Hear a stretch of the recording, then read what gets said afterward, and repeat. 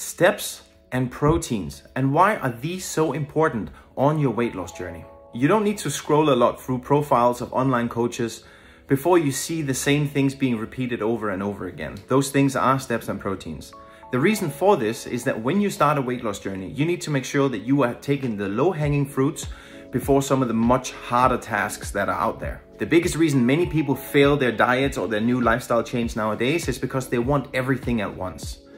You need to achieve the biggest changes by making the smallest changes yourself. Now, one of those smallest changes that gives the best results are to make sure that the food that you eat satiates you so much so that you don't have any space left for those treats that you would have normally eaten that causes you to eat too many calories or have energy crashes, etc., etc. And that is where protein comes in.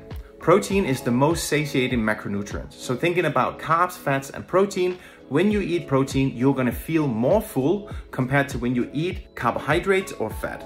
Now, by saying this, I am not saying you should not eat fat or carbohydrates at all. I'm just saying that if you want to set yourself up for success with your meals, implementing a full serving of protein, either through lean meats or other vegan options, you will automatically feel fuller, faster while eating your food. That right there is an easy change that you can make right now to your meals without having to count calories or doing all these other more advanced methods to control food intake. You can do this right now and it will give you results.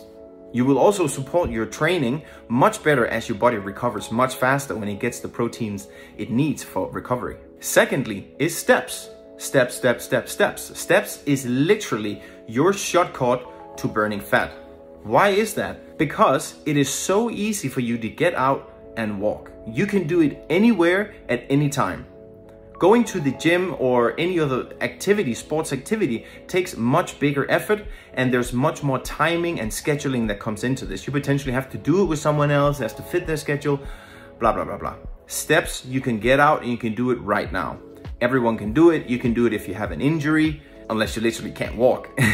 But steps is also a thing that adds to that calorie balance. While you're out walking, obviously you won't be eating calories, you will be burning calories. So the calorie equation of food going in and energy going out, you will be working on the energy going out, meaning that you will then potentially put yourself in a calorie deficit doing that. When I work with online clients, they often get back to me saying there are so many other benefits, 2 steps than just burning calories. They get time to reflect on their walks, maybe they're listening to podcasts, they're creating that little moment when they are out walking by themselves where they are doing things that they typically would not have time for or an opportunity to do in their regular life. So what it's all about is this right here. You want to get the biggest results making the smallest changes possible, and by eating more protein and getting more daily steps every day, you will be burning more calories and you will be eating less food. And that right there is the easiest way you can make changes right now to your life that's going to take you closer to your weight loss goals. And with this, I can refer back to my previous video when I talk about how to create consistency through a daily routine on how to get these done.